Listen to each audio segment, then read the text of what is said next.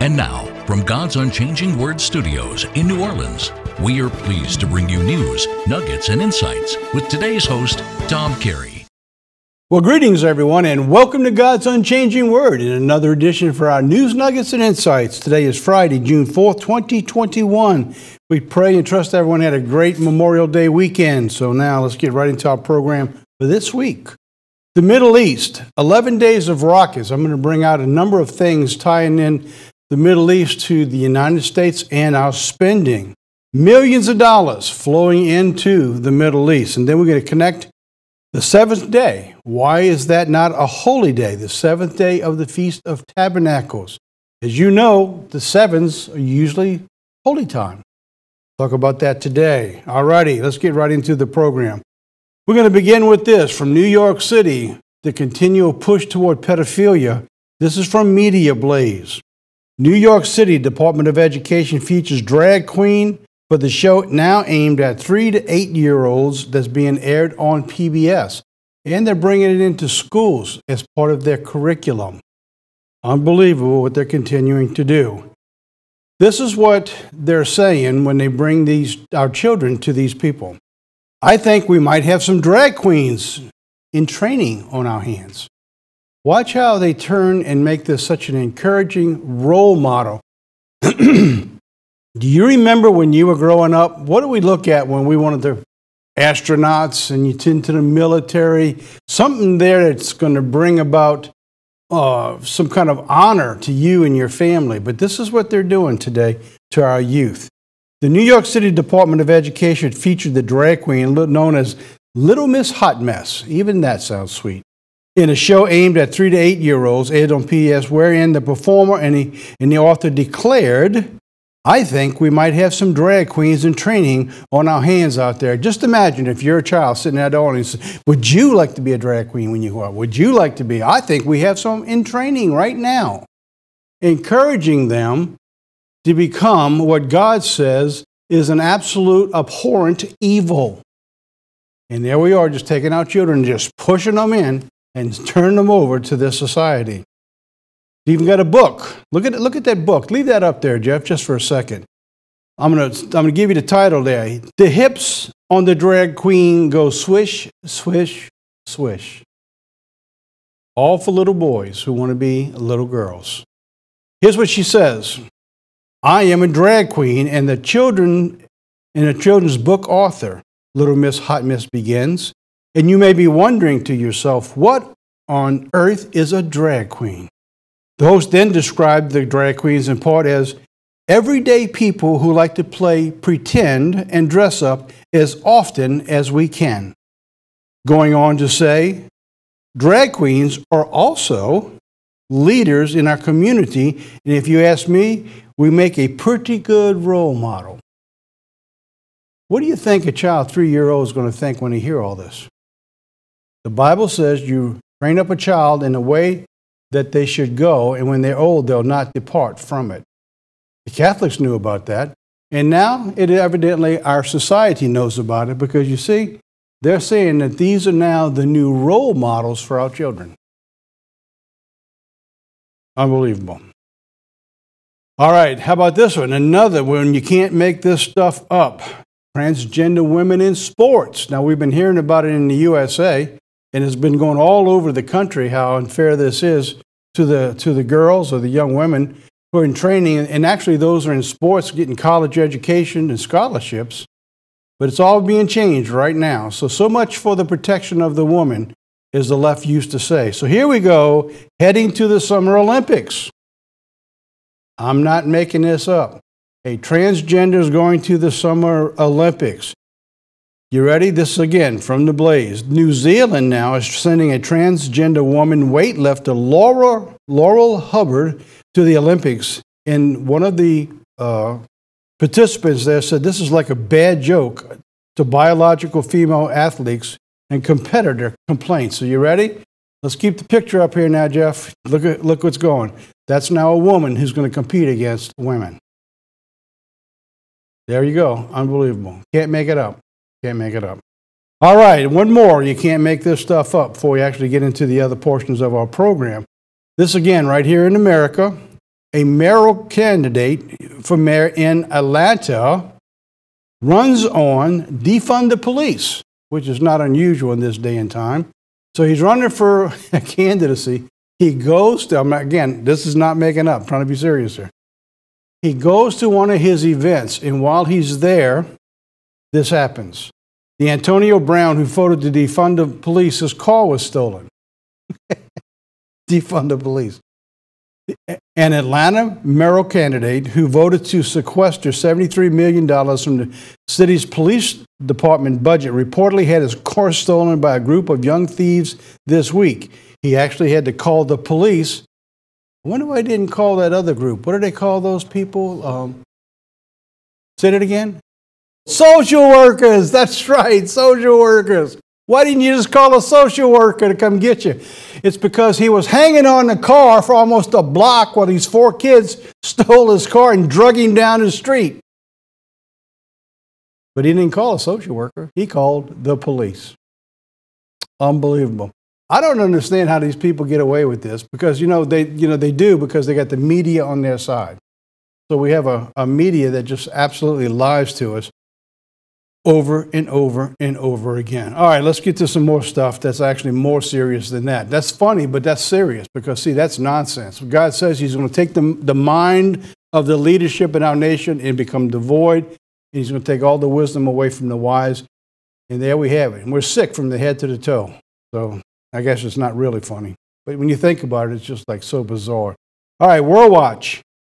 Middle East, close to the war. Remember, they come close to a war again, what was going on. And I don't know how you describe it other than a war when you got 4,300 rockets being shot into your nation. 11 Day of Rockets changes the world's sentiment to support the aggressor. That's what's going on here. They support the aggressor, the people who actually began all of this. So now I'm going to break this down into a couple different segments as we go through this. First, the 11 Days of the Rockets, financing the attack. I'm going to show you how this all came about in the time frame. So when I go into the slides, I'm going to try to take particular interest to some of the dates, and I'm going to show you how the dates was. Because you see, we haven't seen this type of attack for many, many years. It's because they've cut off the funding to Hamas and to Iran. But all of a sudden now they got plenty of money again. So now they can begin to shoot these rockets costing millions of dollars. 4,300 of them. So where do they get the rockets and where do they get the money from? And we're going to talk about the changing world sentiment. That's what this whole thing was about as we went through this. All right, so now let's begin with this. So changing the sentiment. On May 27th, the UNHRC, which is the UN Human Rights Council, approved a measure on Thursday to permanently investigate Israel for war crimes while also calling for an embargo against it. So now they want to, for Israel, because they're defending themselves, and because they were shooting, they said, into civilian territories. Not to mention that's where the rockets were coming from. See, they're swift. The Palestinians, and they understand that they're going to put their rockets in hospitals, by schools, by children's playgrounds. So that's where they shoot from. So when Israel fires back to take out the rocket launchers, they're right where the people are, and they know that. And Israel even tries to give time to tell you, get out, because we're going to blow the area up to get people away. So now it's a war crime to defend themselves from doing this. And if they didn't take out the rocket launchers, they would continue to shoot because there were 4,300 rockets. So Israel retaliated with 1,500 strikes back. Now, it's talking about permanently investigating war crimes. In other words, this will never end. It'll just continue to investigate no matter what. They're just going to continue to investigate. Bahrain voted in favor of the resolution, along with other countries with the poor human rights records. Now, isn't that the way it normally is? Those who are accomplice to this type of behavior support the investigation to those who are not, like Christians being investigated today, including China, Russia, Cuba, Libya, Uzbekistan, Somalia, Pakistan, and Venezuela. All of these, does that look like that's human rights in these nations? And the world doesn't see it. The United States doesn't recognize it. The left's not speaking out against it and under what's going on here. The UN opening comments. This is right from the very beginning of that segment on the war crimes. In her opening statement to the Council, the UN High Commissioner for Human Rights, Michelle Bachelet, said that Israel's airstrikes on Gaza may constitute war crimes. In other words, they'll begin to try arresting them or hanging them for what they're doing in defending themselves. In response, Israeli Prime Minister Benjamin Netanyahu called it a shameful decision in that the Council had shown a blatant anti-Israel obsession. Said this is appalling. One-sided anti-Semitic resolution has effectively predetermined the results of the so-called investigation. And basically that's what goes on here in America. They don't have a crime, so they begin to go investigating, looking for a crime so they can charge. And that's what they're doing here in the UN. Absolutely abhorrent. It went on to say, it ignores that the rockets fired at Israel civilians equates Israel with Hamas, a terrorist organization, thereby legitimizing Hamas and the other terrorist organizations worldwide. Going on. The 11 nights of rockets to victory. Hamas claims victory even as Gaza lies in ruins. This is amazing. How they can claim an absolute victory in Gaza when everything about them lies in destruction and hundreds of people killed. They got a victory. Well, they got the victory because they got what they were looking for. This came from Financial Times. Palestinian militants, defiant as blockaded enclave, is left shattered by Israeli airstrikes claiming victory. All right. So now, let's see what they had in their victory. What did they get? Middle East reset, unleashing billions of dollars into the Middle East. Now, U.S. dollars begin to flow money into that area. We're talking about billions of dollars in more than just one way. So now we're back to a reset, back to pre-2017, trying to get back into 2015. What happened in 2015? Remember the 2015? Well, Iran wants to go back to the 2015 deal. And they're demanding they're not going to take anything less than everything they had before. But recently they've said they begin to negotiate. They may be open for a couple of changes in the meantime. All right, this is from Foreign Affairs, May 25th. Iran needs the nuclear deal to keep Russia and China at bay. The geopolitical gains will last longer than the military concessions. So they got geopolitical gains, they got support, and now they're getting the finances. The Supreme Leader, Ayatollah Ali Khamenei, has suggested that the negotiations in Vienna, this is coming up very soon, a new and binding agreement. The diplomatic door is open for the United States and Iran to reach a more robust deal that will weather transitions and administrations in both countries. So what they're looking for now, they realize, the deal they had would only last that administration. Whoever comes in next, it goes back to the way things were. So what they're trying to do, and they realize that there's a possibility if the Republican side got back in again, it can go back to the way it was. So now they're trying to create a deal that no matter who goes in, whatever political party takes over, that it will not affect the flow of money and support that they're going to be giving to Iran. So they're going to try to get a better deal than they had in 2015.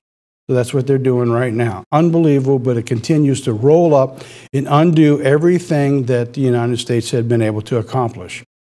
This is from Netanyahu. It says that they will not allow Iran to obtain a nuclear weapon. This has been their stance. Now, what's going on over there, I don't have this in here, but on the political edge, just like here in America, a strong hand is not welcomed any longer. They're trying to get him put out, and there's a chance that they could have a party be developed that will move him out of the way and give a softer approach from Israel, which again will destabilize and actually bring about the destruction of Israel if they do that. God says at the end time, armies are going to surround Jerusalem. But this is the one person who's standing in the way from that actually happening right now. So whether that'll happen right yet or not, we don't know, but we're paying attention to that. This is out of Jerusalem from the Reuters, April 5th. Prime Minister Benjamin Netanyahu said Monday, April 5th, that Iran has never given up efforts to obtain nuclear weapons and that Israel will not allow Tehran to build them. In other words, as long as he's in power, they're never going to get a nuclear weapon.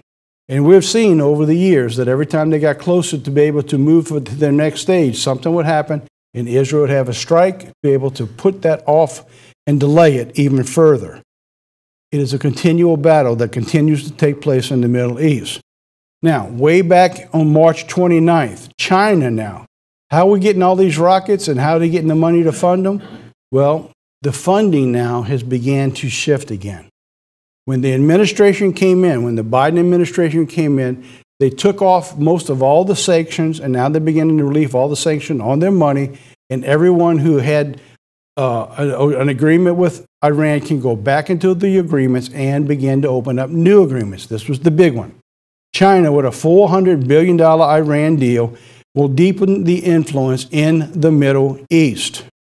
The countries signed a sweeping pact on Saturday that calls for heavy Chinese investments in Iran over 25 years in exchange for oil. That was the one thing that Iran had, that the embargo was countries could not buy their oil, which kept them suppressed, so they could not continue to fund the terrorism the way they were doing it in the past. All that's gone, and within 4 months, the first thing you see, 4,300 rockets fired into Israel to begin to change the sentiment and begin to get the negotiations going again to their good. Releasing funds, March 7th. The United States has agreed to release $3 billion of Iranian funds that had been frozen in Iraq, Oman, and South Korea due to Washington sanctions. The Iranian trade official, Ahmad Hassani, told the semi-official Fars news group on Sunday. So now we've got $3 billion now that is funding that's being released to them that was on hold. Now they can use it for whatever they want to, including terrorism. The Biden administration was quietly during this entire time. Now look at the date, March 31st. Biden administration quietly ramping up aid to the Palestinians. Watch how this works. They began to announce finding consumer sentiment, right? See how well the public, just throw that out there and see how it's received. The administration announced last Thursday, back in March 31st, that it was giving $15 million to the vulnerable Palestinian communities. All right, so now it's aid. We got to go help. Another $15 million. You know, you keep hearing trillions and billions, so that's $15 million. Well, it's taxpayer money. That's what it is. It's your money. That the government who's voted in office, they do whatever they want to do with this taxpayer money. It has nothing to do with our nation. It's whatever's going to be the best interest for them and their party, and buying off these different nations. $15 million to vulnerable Palestinian communities in the West Bank and Gaza to help fight COVID-19 pandemic. But it doesn't go to that. It goes to tunnels and military and weapons. A day later, with no public announcement, it notified Congress that $15 million now has been raised to $75 million. In other words, there was no pushback at 15, so let's up it. Let's go a little bit further for economic support to be used and to regain their trust and goodwill. Well, it started off with people say, oh, it's COVID, let's help them because it's COVID. Now, it's for trust and goodwill. In other words, we're going to give you money so that we can trust one another. Isn't that nice? And goodwill. Let's not forget goodwill. Remember, I mean, after all, I mean, even in our own United States here, sometimes some of these states and countries, like here in Louisiana, we said, we got the best politicians money can buy. Right? You've heard that before. Well, this here is money, and you know, God condemns this, and I'm going to show you the scripture in just a few minutes. But let's go on. The Biden administration to restore $235 million. Now we're up to $235 million on April 7th. That's just a week later. So we went from 15 to 75. Now we're at $235 million in just a little over a week. To the Palestinians. U.S. foreign assistance for the Palestinians serves an important U.S. interest and values. This is before the rockets. This is before the rockets. they get in all of this. It provides critical relief to those in need of fosters economic development and supports Israel-Palestinian understanding. Well, we understand it hasn't changed. It's been this way for decades.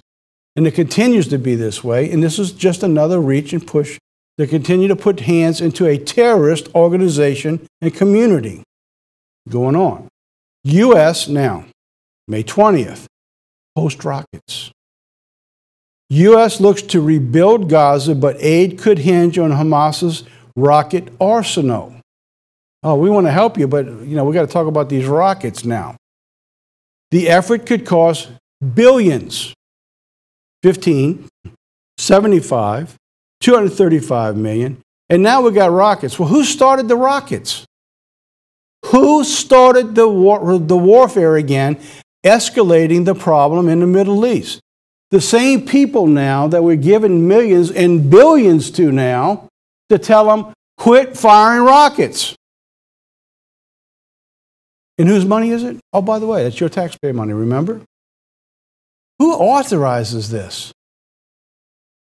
The effort could cost billions of dollars, and the U.S. officials predicted it would be welcomed by Hamas. I guess it would. Just this morning, I wanted to put it in. I didn't have enough time. There's another article came out by Gatestone talking about how we have just reversed complete policy in the Middle East that was working to stabilize and bring peace. It has all been shifted, and now what we're doing is we're using funds to reward bad behavior. A terrorist group. So what do they do next time? Who do they attack next? And get more money. But it would moderate military groups and sanctions toward Israel. Now, this I'm going to show you. This is going to blow you away. With a ceasefire between Israel and Palestinian militants underway, the Biden administration is now turning to how it can help rebuild the besieged Gaza Strip. They create the environment. They pick the strategic locations where people are to bring about a humanitarian relief, bring about their own destruction, knowing, absolutely knowing, it's going to kill their own people, men, women, and children. They do it anyway. Destroy it, and then go back and say, we need some help to rebuild. So now they're going to rebuild. We're going to pay to rebuild. Now watch this. And in turn, bring pressure. Now we're going to bring pressure on them. How are we going to bring pressure? We're going to give them more money. We're going to demand you take more money so you don't fire rockets. So in return, they're going to bring pressure through promises of financial support. You might have to do like I did. I had to read that a couple times. Wow, I wish somebody would pressure me that way. Yeah, give me money so I can behave myself. Unbelievable. And we're not talking just millions now. This is talking about billions of dollars. All of those city laying in ruin is going to be rebuilt. And who's going to rebuild it? You are. Your taxpayer money is going to rebuild it. Who started it? They did. They create the war. They change the environment. They win the support. Israel now becomes a terrorist group because they're defending themselves, and you get to pay for it. Unbelievable.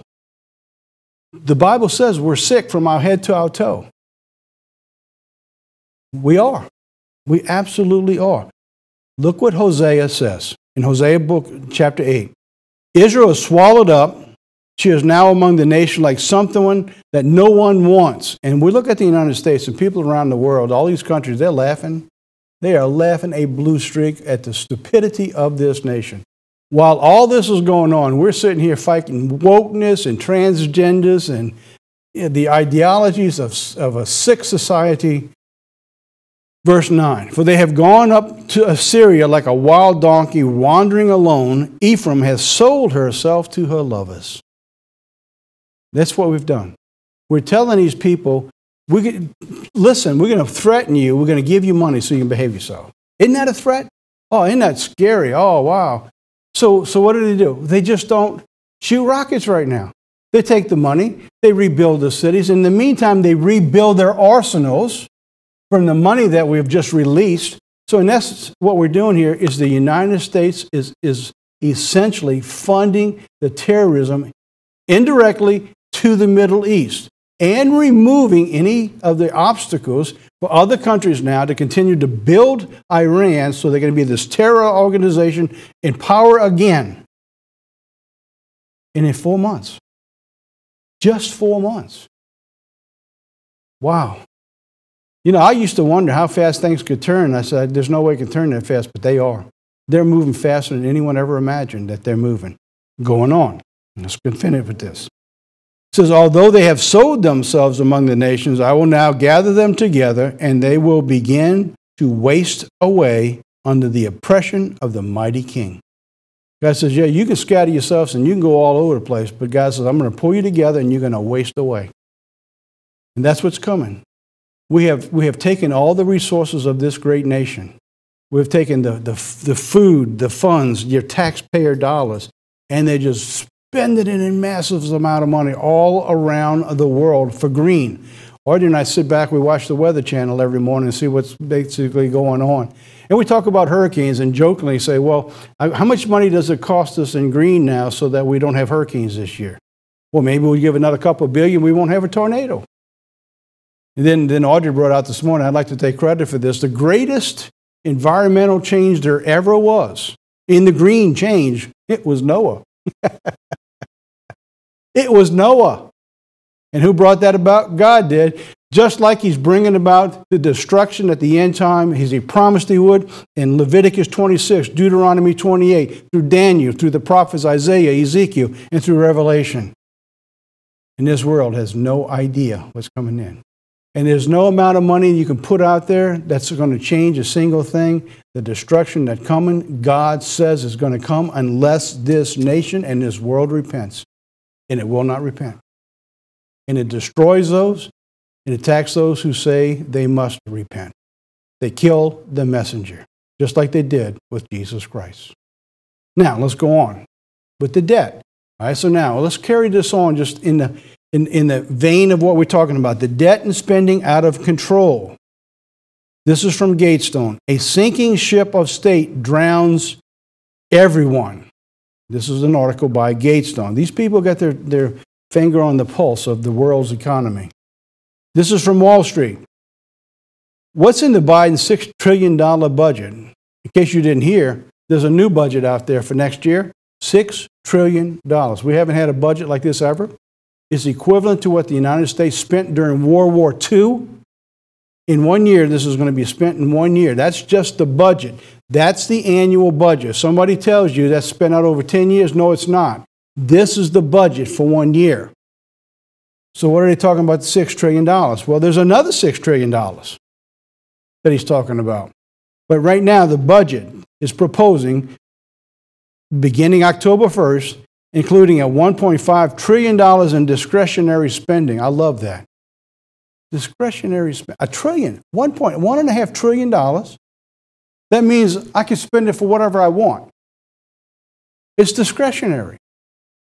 So do you remember Adolf Hitler says, look, just give me enough power, it's only going to last for a little while, I'll put everything back in the way it's supposed to be, and then we're all going to get along just fine. When you start giving this kind of discretionary spending out there, there's no end to what damages this is going to cause. For military, domestic, right? Well, it's discretionary. They can do what they want to. By the way, I don't know if you have noticed it, but we were watching the History Channel yesterday talking about the world wars. One of the things that came out that really struck me, it kind of just shakes your nerves, is the same condition in pre-war is happening today as there was in the 30s to the 40s. Because you see, remember we had the economic collapse. We had the Wall Street that just absolutely just destroyed itself. The world went into chaos. So to get enough money available to put things back, you know where they had to take the money from? The military. You know where the budget's going now? They're taking it from? The military. While the rest of the world in the 20s and 30s, we talked a little bit about that in the recent sermon that I gave, is history repeating itself? By the way, that's going to be offered in the card at the end of this program.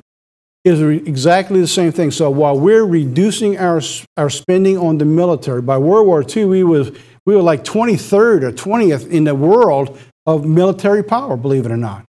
So the rest of the world, China, Russia, Iran, the Middle East, Japan. Everybody's building their militaries, and what are we doing? We're taking the money away and we're spending it as a woke thing or giving it to other nations. People need to wake up and pay attention to what's going on here. You need to help me take this program, everything I'm showing you today. If they can't believe the Bible itself, look at the facts of what's going on. And if that doesn't wake them up, I don't know what will. But we need to continue to push this out. So please help take this to everybody you know. All right, let's go on. Biden is planning another additional nearly $6 trillion in spending over the next decade. Now, this is what people are talking about over the next decade. What is he going to do? It's called the American Rescue Plan, $1.9 trillion, American Jobs Plan, $2.3 trillion, and the American Family Plan, $1.8 trillion. That's another $6 trillion. Of the three, the first one has already passed Congress. That's already out there, and the money's going. You know, they got so much cash that's being pushed out there right now, they can't spend it fast enough. They got money just sitting there, so some of the committees are saying we don't need to pass more bills, just reallocate the money that hasn't been spent and used yet. When you talking about trillions of dollars, by the way, I'm going to find that. We had one time the little block showing you the differences in size between the million and the billion and the trillion. And when you see the trillion, it's unbelievable what you see. So when you talk about trillions of dollars and how much it takes, they can't get it out there fast enough. And that creates an inflationary, because there's so much money, people start bidding up prices on everything because everybody's got money. The second two, they're still in the blueprint stage and they have not been ready for the public yet, but they're coming. So now we've got on the drawing boards right now with the $6 trillion for the budget next year, plus this, another $12 trillion, plus we've already spent $4 trillion to fight, or $6 trillion already to fight the COVID. When all this stuff hits, it's going to absolutely just bottom out this nation. And this could begin hitting as early as 2022, which is, by the way, a Shemitah year. In 7 years from 2015, when all this stuff began to turn around. We're going to talk about that in the sermon that I'm delivering this Saturday. So if you don't have anywhere to go, I want you to pay attention. Try to tune in, and God willing, we have an internet that works this week. Every time we do something important, it seems like Satan's out there and just wrecks the internet down here for us. But anyway, hopefully we can get that out there. Going on with the Gatestone. A sinking ship state drowns everyone. Here's what they said. To be clear, the spending bill is actually the creation of a national debt so massive that it has the means to destabilize a democracy dependent on the functioning economy. Isn't that amazing? This is what's being, this thing is so big that it can just destabilize everything. And if America becomes destabilized, the rest of the world is in place now. They will move away from this country. The dollar will no longer be the standard, and you will watch a tumble just like you're seeing right here of this nation going right down the tube. For the Chinese Communist Party seeking to master the 21st century as one global superpower, it represents the strategic victory without so much as firing a single bullet. That's what they've done to the rest of the world right now. They know that an economically weakened America cannot possibly sustain its military leadership when it is burdened with paying down a massive debt. And that's what happened pre-World War II. We ordered that documentary series from History Channel, and I'm going to be going through that and pulling out certain segments that they have documented, showing how all of this is actually in play again right now. Right now, all this is in play again. We are taking away from our military. So what do we have? We have commercials with it. I'm going to show you hopefully next week how we're bringing in the women and transgenders and the homosexual family, putting them in the military. And that's what the rest of the world is going to have to fight. This nation is sick. It is really sick and going down fast. Our allies and unaligned nations recognize this threat as well and will reinvent their relationship with China. And that's what they're doing. They're moving away from the United States and they're aligning with China, just like Iran did. So is the rest of the world. This is a recipe for an economic collapse, which comes at a time when new job creation has stagnated and the scepter of a serious inflation has begun to emerge. As historians will tell you, if we have the wisdom to listen, No one escapes the devastation of a debtor nation. No one. God told us that thousands of years ago, Deuteronomy 28. The stranger that is within you shall get high above you, and very high, and you shall come down very low. He shall lend to you, and you shall not lend to him. He shall be the head, and you shall be the tail. That's where we're heading. We've ignored the warnings. We've turned our nation over to a sick, perverse society who will not obey God or be obedient to the commandments of God, and is going to be destroyed. All right. Tough segment. But those are the facts. I hope that you'll pay attention and share that with everybody that you know. All right, let's take a break now. And we're going to come back. We're going to talk about a little segment people never think to ask about is, why isn't the seventh day of the feast holy? But let's take a break, and we're going to look at a little segment, just about 2 minutes long.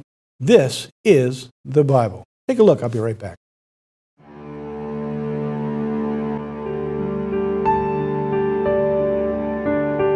It's meant to be opened, explored, pursued.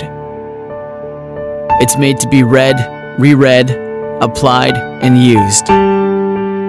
The sword of the Spirit, the Word of God, with wisdom, life-changing, to lead us on.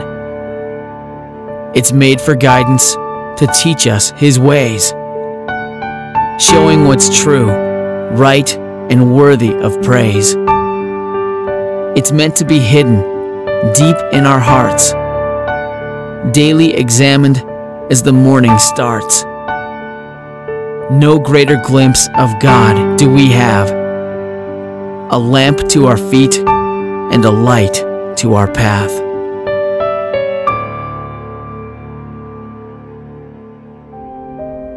The Lord is my shepherd, I shall not want.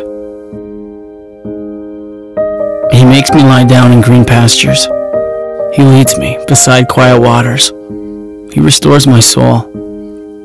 He guides me in the paths of righteousness, for His name's sake. Even though I walk through the valley of the shadow of death, I fear no evil. For You are with me. Your rod and Your staff, they comfort me.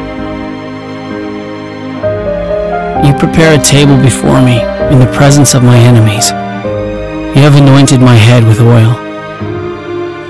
My cup overflows. Surely goodness and loving kindness will follow me all the days of my life, and I will dwell in the house of the Lord forever.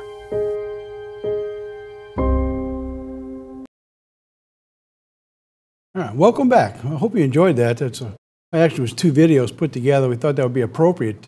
Talking about the Bible, to take one of the Psalms and play it. All right, let's get into the nugget portion of the program today. The seventh day of the feast. Why isn't that a holy day? Seventh day of the week is a holy day. On the days of unleavened bread, you get the first day and the last day. So the question from last week was, why isn't the Feast of Tabernacles seventh day holy? All right, so now let's talk about that. Let's see if we can address that now. And I think you're gonna find this quite interesting when you go through this. All right, so now Leviticus 23 verses 34 through 36 talks about the Feast of Tabernacles and the last great day. It says 7 days you have to have a feast, and on the 8th day it shall be a holy day. So it says the first day is a holy day, and the 8th day is a holy day. Actually, the 8th day is actually outside the tabernacle period of the 7 days. It's almost like it's connected, but it's an independent feast. It's the last day, and Jesus Christ called it the great day of the feast. So why is that a great day of the feast? Why is that holy and the seventh is not holy? So now, we have the first day is holy, and the 8th day is holy, and the Feast of Tabernacles. In unleavened bread, you see Leviticus 23, verses 6 through 8. And in that segment, if you go and read it, you'll see that the first day is holy, and God says the seventh day is holy. Now, when you see this, the answer is going to absolutely surprise you, and is very, very simple. What makes something holy? There are actually only 2 ways that this can be done. First is God's presence. So when God's presence is there, it is holy. And the angel of the Lord appeared to him, talking to Moses, in the flame of a fire, and out of the midst of the bush. And he looked, and behold, the bush burned with fire, and the bush was not consumed. Verse 4. And God called to Moses out of the midst of the bush, and said, Moses, Moses. He said, Here am I. He said, Draw not near, he says, and take off your shoes off your feet, for the place wherein you stand is holy ground. So why is that? Because he was in the presence of God. So he was on holy ground. So when you're in the presence of God, it's holy ground. So now, as a side note, when we come to church on the Sabbath day, remember, God made the Sabbath holy. The Sabbath was made man for man, not man for the Sabbath day. When you go before God on the Sabbath day, or you come to church, when you come together, you're at sacred time, whether you realize it or not. When everyone comes together in prayer and asks for God's presence to be with us, during that period of time, with God's presence, you're on holy ground and holy time, because you're actually asking for God's presence to be here. Now, there's something else about this, too, you need to understand. When you have been baptized and you receive the gift of God's Holy Spirit that dwells in you, God calls you, and I'm going to show you that in just a second, a holy temple. You're the temple of God. So what you do and how you live and your thoughts, your mind, and everything you react, that's holy time because God dwells with you. All right, so you see how important all this stuff really is. All right, let's go on now.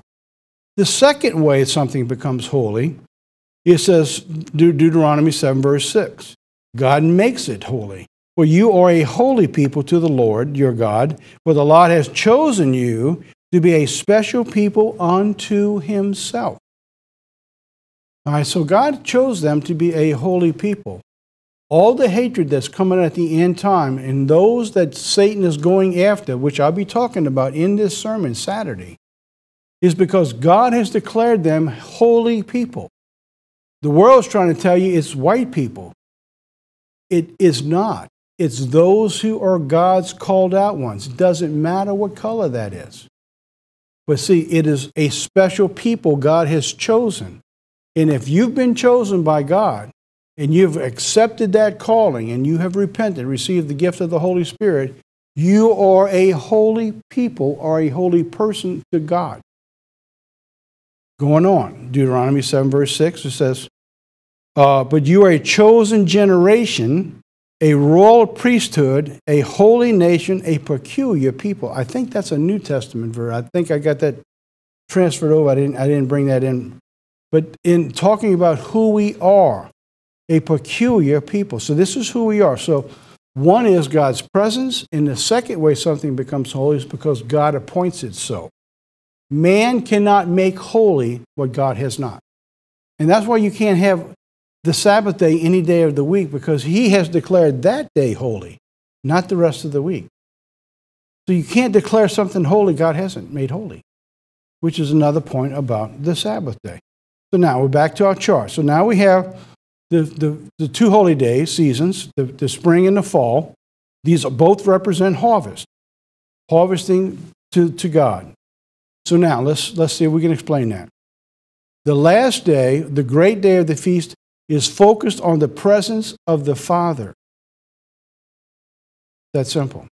When mankind was created, right, from this perspective, we're seeing it from the responsibility that Jesus Christ had with the 7 days of placing back in the leaven of righteousness and sincerity, taking out the unrighteousness of all the sin, right? So Jesus is restoring. So this here is focused on the concept from Jesus' point of view and his responsibility. The fall festival is focused on an eternal festival in time tied into the Father. At the very beginning of Genesis, it said, let us make man in our image. The Father's presence was there. Man sinned. The Father leaves. Turned over to the Son. The Father comes back on the 8th day. Is representative. Also representative of the 50, which is total freedom and Jubilee. All right, so now, what makes the days of unleavened bread an 8-day event also? Believe it or not, the 7 days of unleavened bread is actually tied into another event that actually makes it an 8-day event. Just like this is an 8-day event. This is focused on Jesus, right? Here, the unleavened bread and tabernacles are both 8-day events. They both run 7 days, but without the 8th day of the event, they are not complete. Neither one are complete unless everything's turned back over to the rightful heir, and it talks about that in Deuteronomy. The rightful heir belongs to the Father. Jesus Christ restores it, turns it back over to him. The same way with unleavened bread, it's an 8-day event. What's the 8th day? Right there. We've covered that in the last few weeks, that it shows us that Jesus Christ, who was sacrificed before the world began, before it was recreated in Genesis, Jesus Christ had accepted to become the lamb that would have to die to restore all things. So this event is not complete without the sacrifice. This event is not complete without the presence of the Father. Isn't that amazing, what God has done there? So now let's begin to wrap it up, and I'm showing you, I'm bringing in number 8 again. And God said, let us make man in our image after our likeness. So the Father's presence was there through the whole process at the beginning. So God created him in his own image. In the image of God, he created him, male and female, he created them. Which again is why this marriage of homosexuality is such an abomination to God, because this is the way God created it. It's in his divine family plan. So now we have, remember the 8? This is the 8. When man sinned, the Father no longer dwelt with him, right? And it left. So all it left us with for the beginning is of the Passover season in the unleavened bread is Jesus Christ and his work. All right? Look at 2 Corinthians 5, verse 18. And all things of God are reconciled us to him by Jesus Christ. So in the unleavened bread portion of it, putting things back in order, God is reconciling us back to him through Jesus.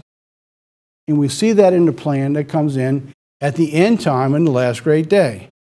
All right, so here we get in the beginning, God created the heaven and the earth was without form and void. That word is better translated became. In other words, it became without form and void because it wasn't that way all the time. It should be translated became without void. In other words, it was created perfectly. God didn't create it that way. It became that way. How did it become that way? Because of Satan. Look at Ezekiel 28, verses 12 through 15. Son of man, take up a lamentation on the king of Tyrus, and say to him, thus says the Lord God, you sealed up in the sum, full of wisdom, you are perfect in your beauty. Talking about Satan, right? You are in the garden, you are been in Eden, the garden of God. So now, look at his condition when Ezekiel is focused on this. This is not in Genesis. When he's in Genesis chapter 1 in the garden, he's a serpent. He's this beguiled creature.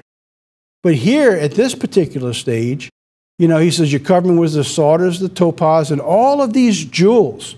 It says, the workmen of your tabrets and your pipes, and you had beautiful music, you can talk, he was an incredible orator. In fact, he was so powerful, he deceived a third of the angels. All right, going on. It says, you are the anointed cherub that covered. I have set you so, and you are upon the holy mountain of God, and you walked up and down in the midst in the stones of fire. You were perfect in all your ways from the day that you were created till iniquity was found in you. See, so there was a time that Satan was on this planet. He was in the garden. And in that garden, he was perfect. He was beautiful, God said. I mean, you were this incredible orator. And so what happened? It goes on. In Isaiah 14, 12 through 17, it says, Lucifer, son of the morning, that made the world a wilderness. See, he destroyed it. He wrecked everything. He just destroyed everything. And so we pick up from this point in Genesis 1, it says, and the earth became void and empty. Why? Because right here it says he created it as a wilderness. Just destroyed everything. And so God had to come back and bring light back to this world. So now, Let's begin to wrap it up. Revelation 21 shows this. All right, so now we have Jesus Christ is in the ministry of opening the door. This is the number 4 in the numeric version of the Hebrew. That's the number 4. Jesus was the doorway to allow us access to the 8, to the Father who lives in eternity. And in Revelation 21 it says this, "And I made a new heaven, and I saw a new heaven and a new earth, for the first heaven and the first earth were passed away, and there was no more sea." Now, in type, the sea represents an enemy and armies and nations, war. And so what we're looking at here is there is no more of that. It's all gone. It's completely removed. In verse 2, "And I, John, saw the holy city, a new Jerusalem coming down from God out of heaven, prepared as a bride adorned for her husband.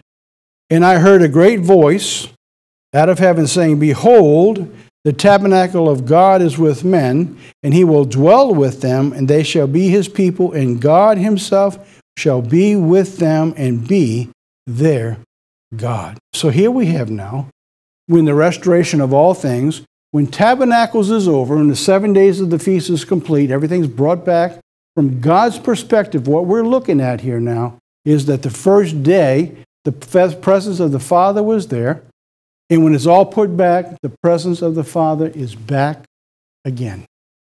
It is complete. The house has been made whole again. Isn't that amazing? God's plan of salvation. And you actually see it in the numbers. It's just absolutely amazing when you look at all of this.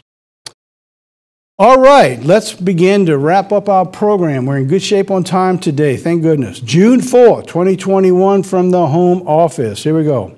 In the mail this week, sermons, We Must Forgive by Steve Council, and a sermon that I did probably a month or so ago, The Prophets, a sermon that I delivered here, The Stories Within the Story.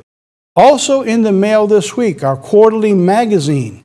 If you're not in the mailing list, please write in and get on the mailing list. We got a lot of information in this magazine this month. And the card offering for the DVD this month is What is Happening to America? Is History Repeating Itself? You can write in for it, or if you want, you don't even have to wait. Go to the website and you can actually tune on it right now. You don't need to wait. You get this program, stop what you're doing and turn it on right now. Take a look at that video. That's a powerful sermon talking about what I was mentioning right here today in this program, talking about the former and the latter and the conditions between the wars before the next war begins. We are moving into those exact same conditions today. All right, coming soon to Myrtle Beach. By the way, we just started mentioning this. We're already beginning to get responses on the website talking about wanting to come to that service. So anyway, you're going to get in touch with Chuck Baker. There's his phone number I'm going to leave up here and his email address. By all means, please get in touch with him. We don't have a date yet, but we're gathering the information, and as soon as he can get settled in, probably next month or so, we're hoping to get something done at least before the Feast of Tabernacles and get a new congregation in the Myrtle Beach area. All right, so stay tuned for that. This Sabbath, this is something very, very special coming this Sabbath in a sermon that I'm going to deliver right here, Exposing the Elect, Satan's End-Time Target. We're going to talk about that this week. It's because I believe from information that we began to find and bring out in last week's News and Nuggets, it appears that God is allowing now the next stage of his plan to come into the picture. In talking about it's exposing the elect of God. Up till now, the Church of God community that we're involved in has pretty much been under the radar.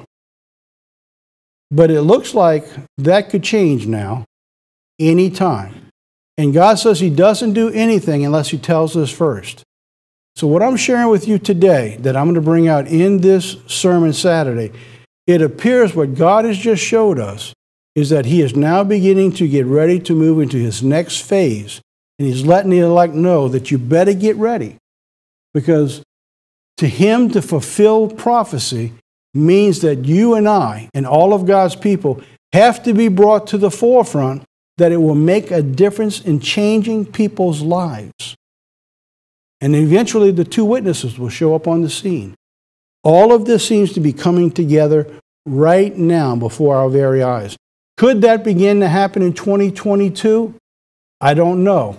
But that is the beginning of the close of this Shemitah 7 years, moving to the next one, 2022. 7 years from 2015, when the Pope came to America on the Day of Atonement, sat in the White House on the very Day of Atonement, the most sacred day of the calendar on God's plan. All of that is all coming into play in his 7-year plan. I'm talking about all of that this week. So if you don't have plans to go anywhere, tune in. If you have plans, go to services, meet with the brethren, and then catch this later. It will be available online. All right, that's it. There you have it. That's it for our program today. All right, let's close this out with Psalm 8 and the Heavens. Beautiful video. You're going to love this. It's two portions of it pulled together, talking about Psalm 8 and the Heavens. Take a look. I'll be back to close our program.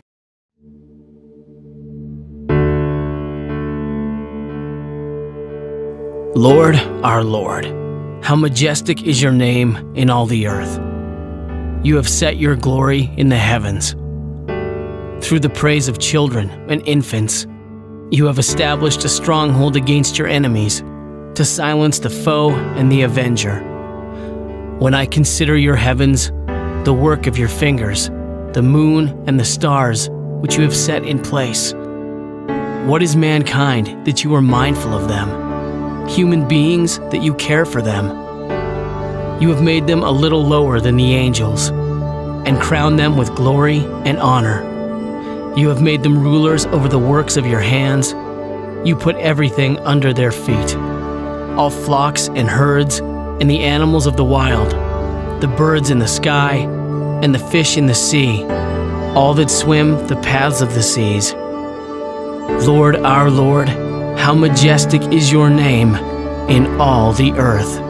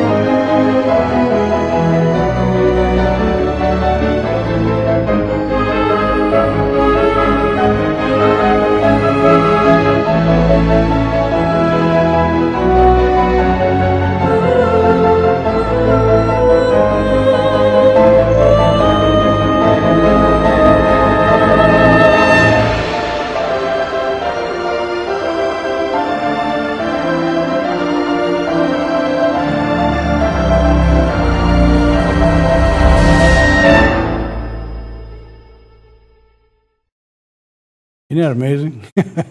Every now and then, it's really good to sit back and see what God did. Can you imagine to create all that? And I mean, that's just the beginning. We have no idea what's out there, but we don't know how far it goes. Wow, wow. Well, that's it for our program today. From all of us here again, we want to thank you for watching and being a part, for helping and supporting the program and the work that continues to reach the people. And it's going out. So I know you're helping to be able to share this word. So don't forget, if you have nothing to do tomorrow, tune in right here and pray that God gives us a good internet. And if not, we're going to put a link next so you can at least watch last week so you won't be too discouraged when that internet doesn't go out. We pray that we get a good link tomorrow. So again, from all of us here, Have a great week, and don't forget to share this with everybody you know. They're going to love you for it. Or not. Till next week, God be with you.